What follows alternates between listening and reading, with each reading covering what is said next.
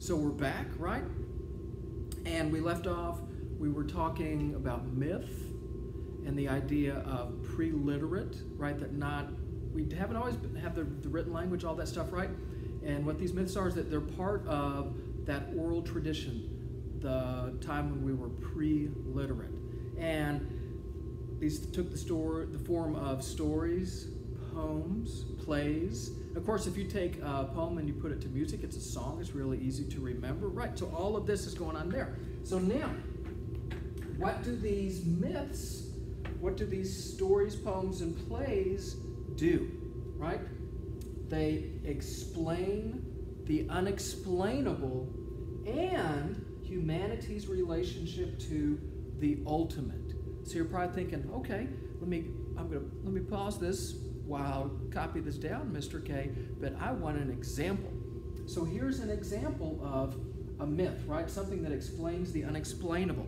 One thing that I've always want to have explained to me is why are human beings so selfish, right? You've probably noticed this. Why are we so disobedient? Yeah, as a parent, I've wondered this all the time. Why are people so disobedient? And even myself as an adult, I still have this urge to be disobedient. Why is that, right? You could think of probably an example you might be familiar with. If you're a parent, or if you have a niece or nephew, right, and it was that child's birthday, and little Mary, and you said, Mary, since it's your birthday, tell you what we're going to do. I'm going to bake you a cake. We'll do it together. And Mary's like, oh, that's great, Dad. So then you say, what's your favorite kind of cake, Mary? And then Mary says, chocolate. Okay. And then she says, I want a double layer cake. And you're saying, yeah, that's great. We're going to do it together, right? So you get the cake pans and the cake mix, and you do everything right, and you do that. And then you bake those two separate things, right? Now, and Mary says, let's ice it. But then you say, no, we can't do that yet. Right? Because if you ice those sheet cakes, right? If you ice any cake when it's still warm, before it cools, it's going to tear. But if you go through all this, talking to a 3-year-old, it's not going to happen. So when you say, okay, here's the deal. We'll come back in 20, 30 minutes, and then we'll ice the cake. Don't touch the cake. And then you leave the kitchen. And then the child goes and does something, and then it's too quiet. And you know what? It's too quiet, and you're a parent. Something is bad. Something has happened. Exactly. So then you look in the kitchen, and what has Mary done? What has little Jimmy done? Well, they've reached up here. She's reached up, and they're just got gobs, and they're touching the cake, and at that point, it's game over. It's ruined. Right? I've always wondered, why are we so disobedient? Well, there's a story, a myth, right? Now, when we use the word myth, we have to use it in the context of religious studies, academic studies, right? So this is what it means. That explains this. Once upon a time, you might be saying, why, Mr. K, why are you saying once upon a time? Well, this is a story, right? Once upon a time, there were two people, and the world was relatively new at this time, and man, they had it good. They had it so good that they didn't have to work, that there was abundant food, they never got sick, this couple, and nothing bad became of them, and life was joyful bliss. And in fact, it was so much that they were in ultimate contact, they were in contact with the ultimate at all times, that they walked with the holy. And this couple today we call Adam and Eve. And the ultimate God gave them one rule, right? You probably heard this story, right? They only had one rule, y'all. And there was a certain tree in a certain part of the garden. What's the name of this garden? That's right. That they weren't supposed to mess with. Don't, that fruit of that tree over there? Everything else? Fine. But what did they do? And then they get in trouble. Now, it's because of that we're all children of Adam and Eve, that we have that tendency to be disobedient. And also because of that, we have the tendency to be selfish. And if you go, oh no, that's not true, Mr. K. Yes, it is true. If you don't believe me, just drive any place and see, instead of people letting somebody else out in traffic from a store or let somebody else go first in line at a store, oh no, we scrunch up right to that car's bumper. We don't want people to get out in front of us. No, we're naturally disobedient. We're naturally selfish. So now, right, somebody thinking, okay, yeah, I gotcha. So now, right, people for thousands of years have been asking this question, right? Why are we this way? So this story answers it. It explains that, right? And it also helps to understand, for us to understand our relationship to the ultimate that we call God.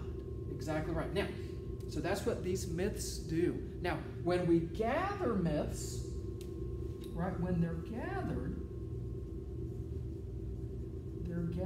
into a mythology. So, right, so we have Christian mythology, we have Jewish mythology, right, Hindu mythology, all that. And then what we can do is we can look at different gatherings of myths, different mythologies, and then we have the plural. So that's what we have here. Now, inside of myths, inside of mythologies, what we can do is when we study these mythologies, when we study all these different myths, not just inside of one religion or culture, but many, we start to see something really, really cool. And what we start to see is, now, what are archetypes? Patterns found in different mythologies. Now, this is the key here, patterns. So, in other words, what we can find is a basic pattern or model that we find in different mythologies. For example, what's common in many different world religions is the idea of a bath in water that provides it's not only physically refreshing like taking a bath or a shower is, but it's a cleansing not only of the outer body, but of the inner body to remove sin, right? Now, this archetype is found in Christian as well as in Hindu. And in addition, the act of ritual bathing is also in Islam as well as in Judaism. And then people go, wait a second, Mr. K, so are you saying that Christianity and Hinduism and Judaism and Islam are all the same since they do the same thing? And the answer is nope. What happened is that, right again, they came up with story that explain the unexplainable, right? And then that's archetype. And we find these in different religions, different cultures. Excuse me. And one thing that's so amazing is that this leads us to a really broad, it helps us to have a big understanding and to see the world in a different way, because we tend to think that I am the only person who does something special, something unique, right? If you think about in terms of worship or something. And that's not true. Different people in different times and different cultures and different religions have been doing these same things, right? And so again, these archetypes, these are patterns that are found in different mythologies. So as we go through and deeper and we start to study more, we'll start to see these patterns and these are archetypes. Then the last thing for us to talk about is this word here.